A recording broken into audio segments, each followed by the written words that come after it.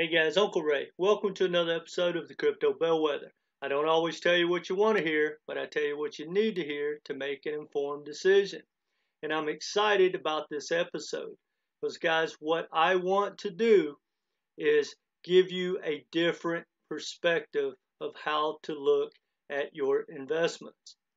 And I promise you, if you bear with me and allow me to rant for just a few minutes, it will change not only your investment viewpoint, it'll probably change the way you see the world.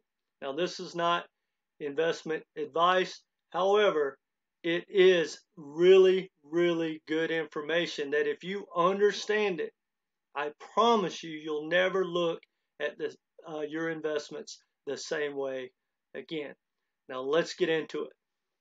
Now, this happens to be about Ethereum, but it's really not about Ethereum as much as it is of how to look at a investment. Now we're going to look at Ethereum, and once you understand my viewpoint, honestly, I'll be surprised if you don't start stacking. Now remember, not financial advice.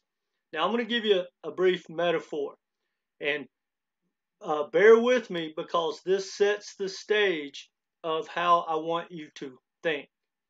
Now, let's say we had three trucks. We had Ford, Chevrolet, and Dodge. And basically, we're betting on which one is going to sell the most trucks, right? That's the bet. So we're going to put our money down, and whichever truck company sells the most trucks, you win, right? So Ford's a good solid truck with a good track record, right? A couple of bells and whistles. So is Chevrolet. But Dodge has the Hemi, and it has the speed. It has the best colors. It's faster. It's got better gas mileage. And the price point is so good, you actually get four-wheel drive for the same price as you get the Ford and the Chevrolet. Now, everyone is betting on that that society is going to pick Dodge because Dodge is the best truck. So everyone places their bets. Well, I bet on Ford. Now, fast forward at the end of the year, Ford outsells Dodge 10-1 and outsells Chevrolet, who got the number 2 spot, 7-1. And everyone's shocked except me. Now, what is it that I understood about the bet that most people didn't? Because quite frankly, if the bet would have been which truck company had the best truck, I would have chose Dodge. It is a better truck, a lot better value. However, what I understood was that corporate America buys 10 million corporate trucks a year, every year. And they choose Ford. And that's why I won the bet. Now, check this out. So that happened, but half the people that chose the Dodge bet on Dodge again next year because they still can't believe that anyone would buy a Ford when for the same money or less money you could buy that Dodge. And that is real life how it works in crypto, in real estate, in any investing. Guys, it doesn't matter necessarily which product or technology is the best. It matters what corporate America, Wall Street, the banks, and the governments think about it. And that's how I want you to think about your crypto investments. Stop measuring the speed and the price, because think about it, guys. Ethereum loses both those categories as it sits. However, it is 10x bigger as far as its ecosystem than all the other layer ones. Now, I'm going to walk you through why that is, and hopefully it'll make sense to you. But I really want you to not really think about Ethereum, but think about what I'm trying to get you to understand so you can apply that in the future. Now, what's on the screen? It says, why are most dApps built on Ethereum? Well, when you read more, it basically says, despite the growth of alternative blockchains networks, decentralized application dApps exist almost exclusively on Ethereum blockchain. Well, how is that? Well, when you dig into it, guys, see, we think of things from our perspective.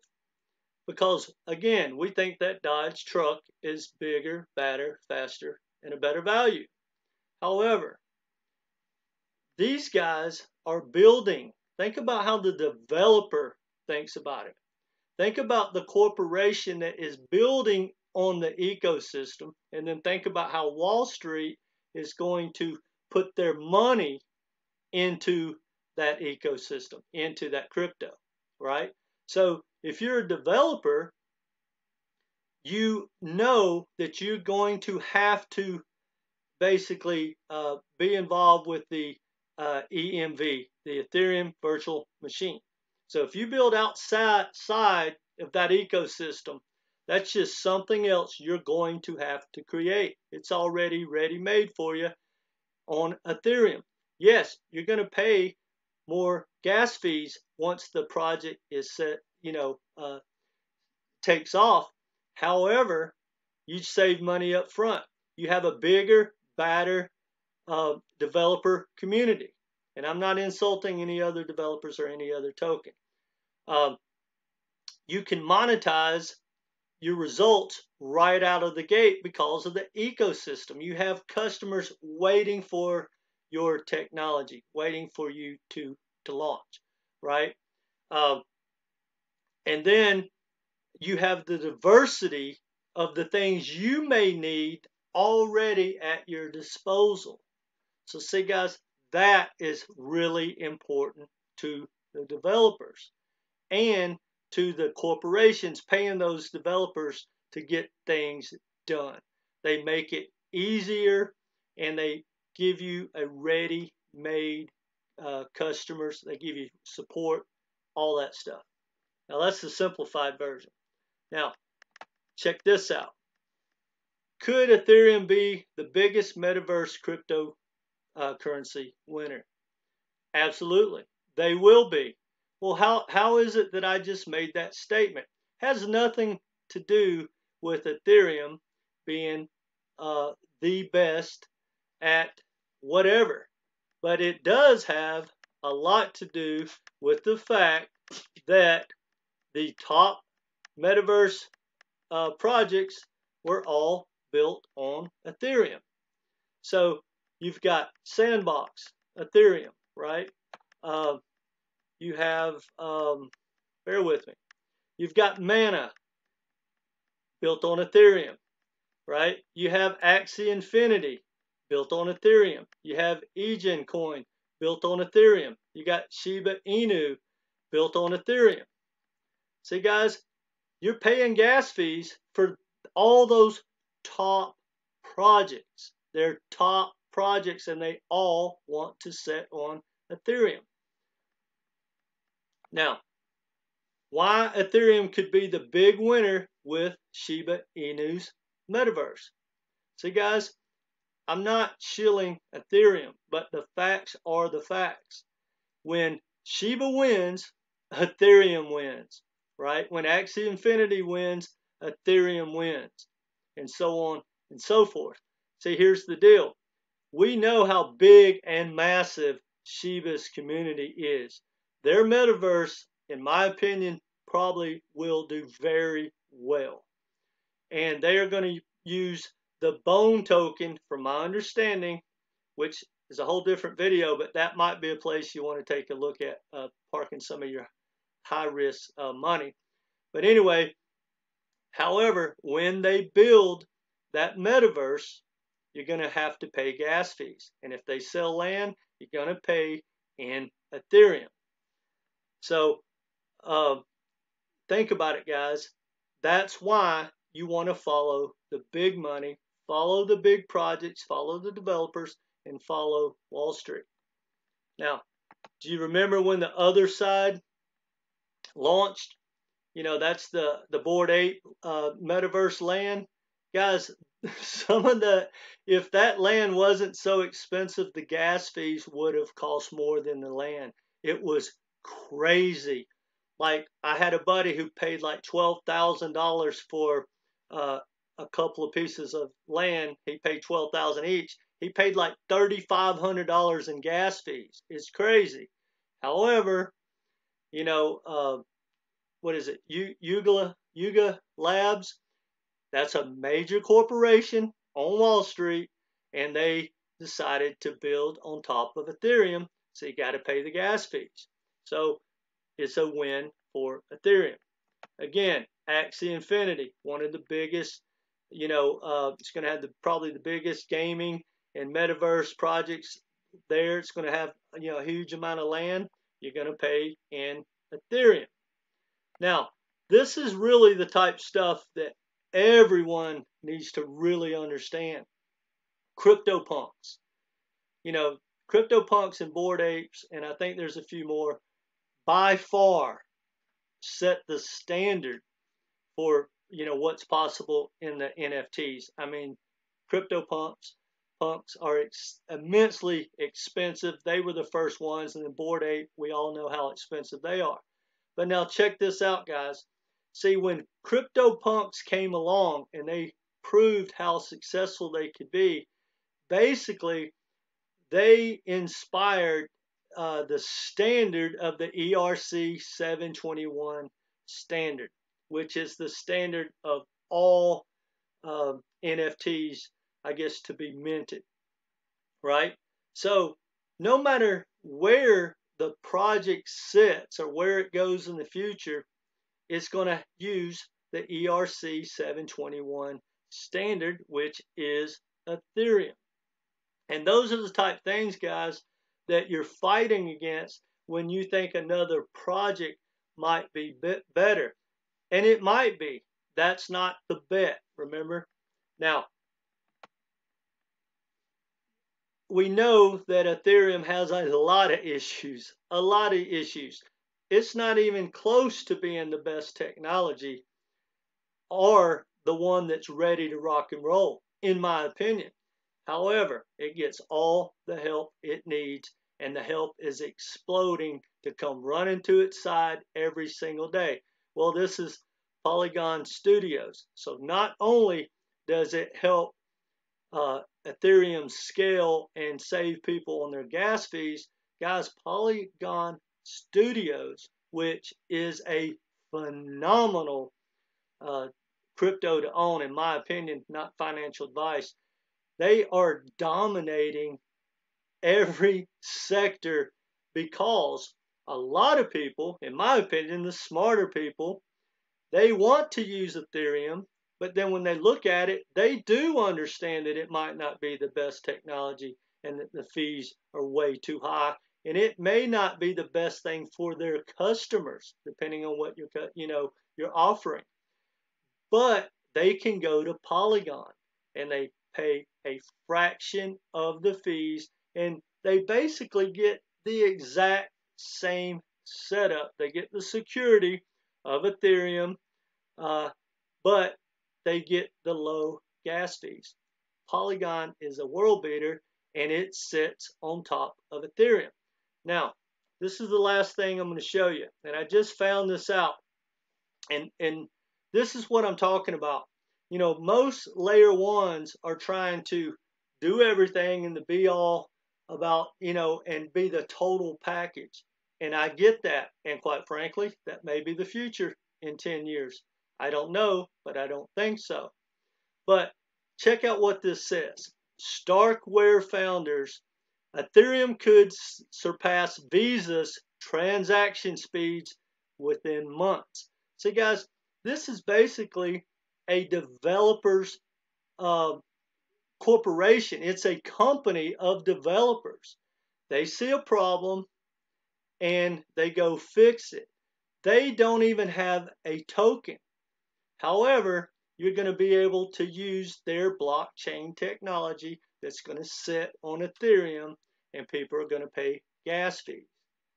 So hopefully all this makes sense to you guys. I just want you to look at things from a different perspective. Look at it from the developers. Look at it from Wall Street. Another thing about Wall Street, guys, they know that if they put $50 million into a project, that Wall Street's going to follow, right? If one corporation builds on Ethereum, or if one corporation puts $50 million into buying the Ethereum token, well, they know there's 5, 10, 15, 20 hedge funds going to do the same thing. And over time, they know that's going to stabilize the downside to whatever the investment is. And so guys, every one of those entities are backing Ethereum. So that's how I want you to look at things, guys. So when you compare your favorite project, don't compare your Dodge to Ford. Compare what matters. Ask yourself, is BlackRock going to invest? Is Microsoft going to step in? Now I'm going to give you one last analogy, and this is real world, and this just happened. And I'm going to leave it with you. You remember a couple months back that Coinbase got the allegations from the SEC. The stock was crashing, and I forget her first name, Woods.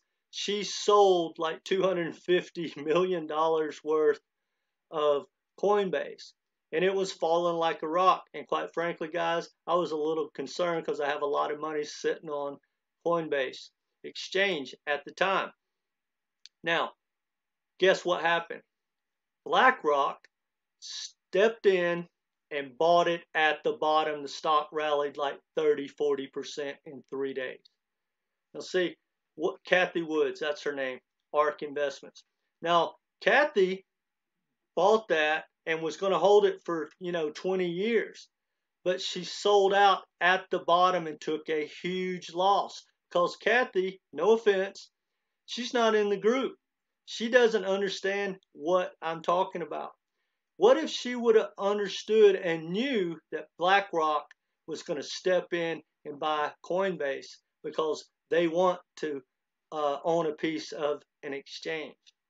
See, that would have changed the way she got in and out of that market. So anyway, guys, that's how I want you to think. And now, in my opinion, those allegations and the issues with the SECs with Coinbase, I could be wrong, but guys, I'm not worried. Why? Because the SEC is not going to challenge BlackRock. They may give a fine, but they are not going to put enough heat on Coinbase to affect them, and definitely not put them out of business. It's a game changer. BlackRock wants to invest in Coinbase. Coinbase gets a pass, right? JP Morgan wants to invest in Ethereum. Ethereum gets a pass, right? Another example is if you look at Circle, guys, BlackRock, hugely invested. Wall Street is stepping in to Circle, and my thoughts are that Circle is going to be the chosen stablecoin.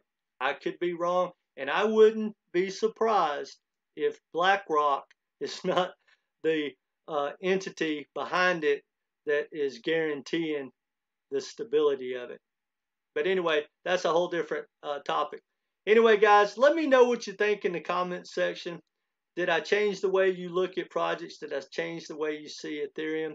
I'm really kind of curious of what you guys think.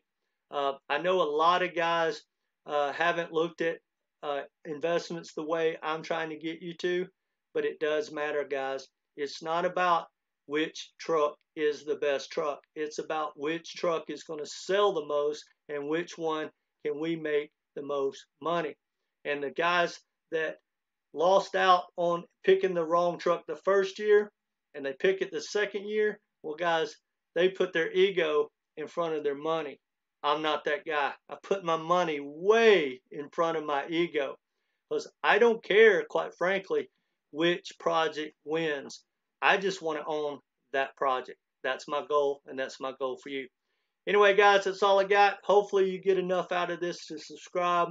If you do, mash that notification. Either way, hit the like button. It really helps us out a lot. And we really want to know what you think in the comments section.